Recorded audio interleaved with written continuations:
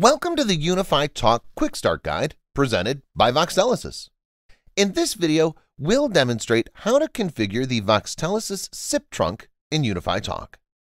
Before you set up your Unifi system, please reach out to Voxtelesys support, as they'll need to make some changes to your account to match the formatting of the Unifi PBX.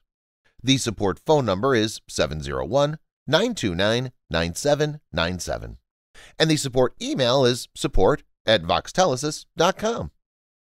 From the Unifi Talk dashboard, click on the Settings icon. Under Unifi Talk Settings, click on System Settings. Scroll down to Third-Party SIP Setup and click on the Add Third-Party SIP Provider button.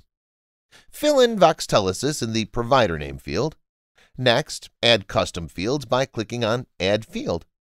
Add the following fields: realm, password, register, username, retry _seconds, and expire -seconds. Click on Done when you're finished. You'll now add values to the fields you created. The realm will be the domain that's provided by Voxtelesys. The password field will also be provided by Voxtelesys. Next, set register to true. The username will be the authorization or username provided by Voxtelesys.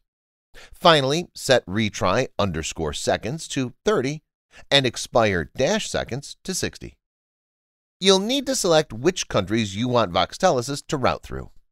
By default, your Voxtelesys account is open to the United States and Canada, but you can add more calling countries by contacting Voxtelesys support. Otherwise, just select the United States and Canada from the drop-down and click on Save. The final step is to add DID numbers via manually importing a number or via a TXT file.